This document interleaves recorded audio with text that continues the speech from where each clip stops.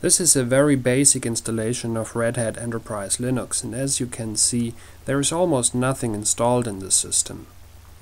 All the applications that I'm gonna use are stored as application images, and what I'm gonna do now is symlink the app images into the system.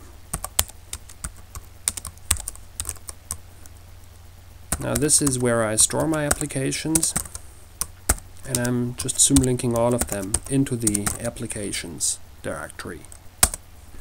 By doing so, notice how the application menu has changed quite drastically. All of a sudden a lot of applications are there where initially nothing was present. Now I can run, for example, the Chromium web browser.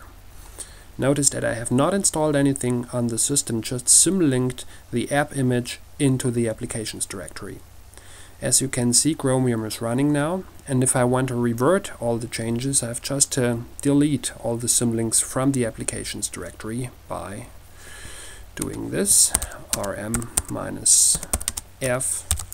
applications star. Now the symlinks are gone, and as you can see, my applications directory is back to the original state.